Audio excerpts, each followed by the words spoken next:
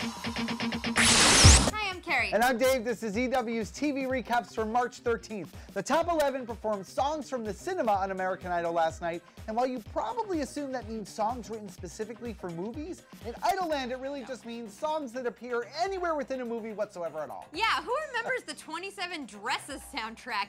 Give me something from Sister Act, guys. Give me Hail Holy Queen. And my God, that said, our top 11 really got their acts together from last week's messy episode, giving us some killer performances. Yeah. Here are 3 of the best you should go and check out right now. Caleb Johnson wins the award for Best Following of the Judge's Advice. Yes. He sang Skyfall, a complete change-up from the 80s hairband genre that he usually sings, and it was amazing.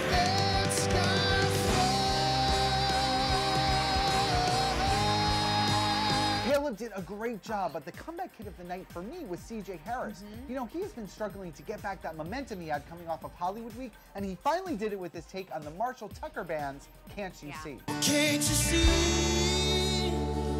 Whoa, can't you see what that woman, she been doing to me?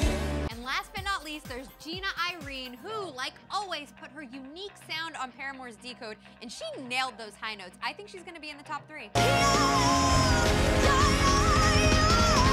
How Jena Irene was ever in the bottom, I will never Never know. But there are some people this week who I think should be worried. Yeah, like Malaya Watson and Ben Briley. And Majesty Rose. Look, I love her, but if you're gonna sing Let It Go from Frozen, you have to be as good as Adele Dazeem. Right.